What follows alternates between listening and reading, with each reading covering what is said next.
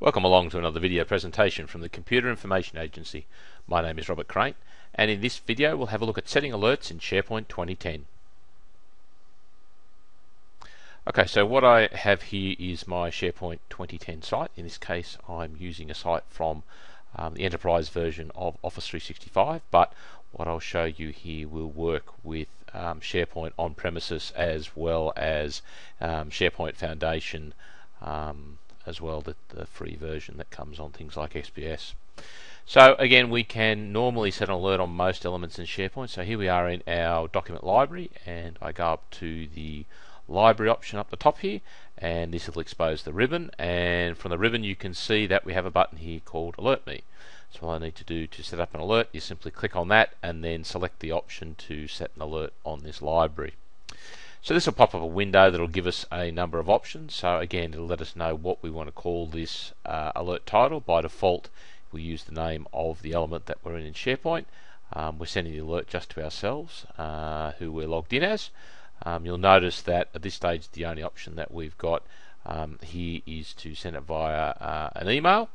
And I have the option here now that when anything changes or in new items or existing items, I'm going to leave this set to when there is any change.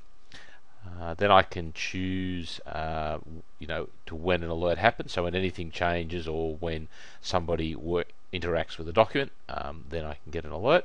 And finally I can select when the alerts are sent, so I can get it sent immediately, I can get a summary, and I can get a weekly summary as well. So if I go to daily, you'll see that the time lights up, allows me to choose what time the alert is sent.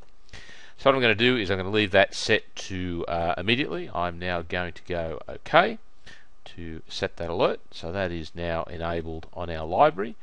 If we go back to the alert button and pull this down, you'll see there's an option underneath the one I just selected called Manage My Alerts. So if I have a look at that, you can see that I currently have the one alert set on my shared documents. I can obviously select that and delete that if I wanted to. I can also add a new alert. So again, if I click on the add a new alert, it'll then take me to a more interactive way, and I'll have to choose which option that I want to set an alert, but again, that's another way of doing it. And if I want to see the settings for the alert that I made, I can simply click on that alert and that will take me back to what I just configured, and you'll notice that I can delete that if I want. I'm going to cancel that.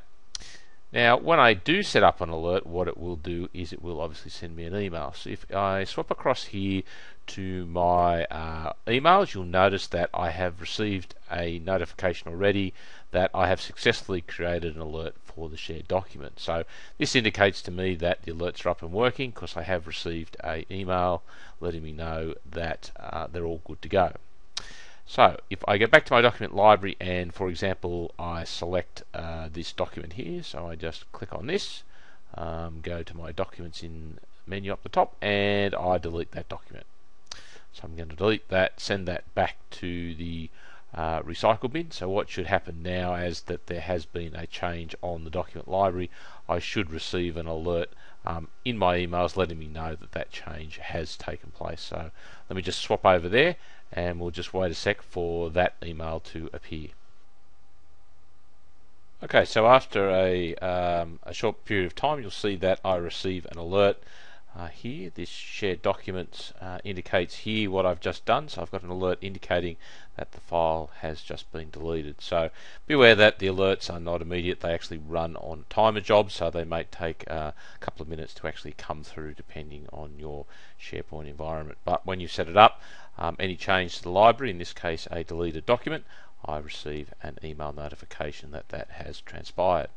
Now if I go back to my library again, what I can do here is, for example, I can set up the alert on the whole library. So this is a change to anything in the library, but if I hover over an individual document, you'll see that I have the ability to select a menu here, and in that menu is the option to alert me. So again, in this case the alert will simply be on this document. So again, similar sort of options: who I am, where the alerts are going, whether anything changes, and how to send a notification immediately.